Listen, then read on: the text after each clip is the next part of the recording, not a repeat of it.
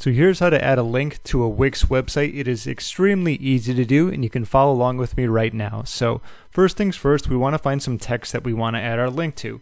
In this, it says Discover Marketing Island from James Canzanella. That's my name, and then it says read about him here. This is what I want to make a link specifically. So if I click here once, you're going to notice we have some options to do, but what I want to do is double click and then just highlight the text here that we want to utilize. From here, we're going to have the link section right here. So let's tap on this, or click on this, of course.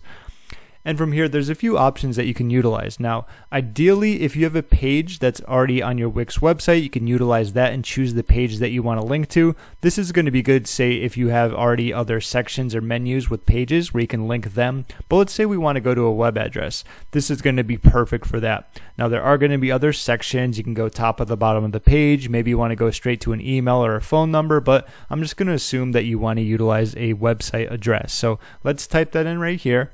There we go. So we have my main website that I actually have. And of course, what I recommend doing is doing a new window right here. And the reason this is important because you might have other important aspects on your website. So when it opens in a new window, they can read it in this new tab or new window, right? And when they're done, they're going to close that off, and it gives them another chance or opportunity to come back to your website, okay? If they just did it in the current window and they X out, they're completely gone. So I like doing it in a new window or a new tab, of course. When you are done with that, simply click on Done.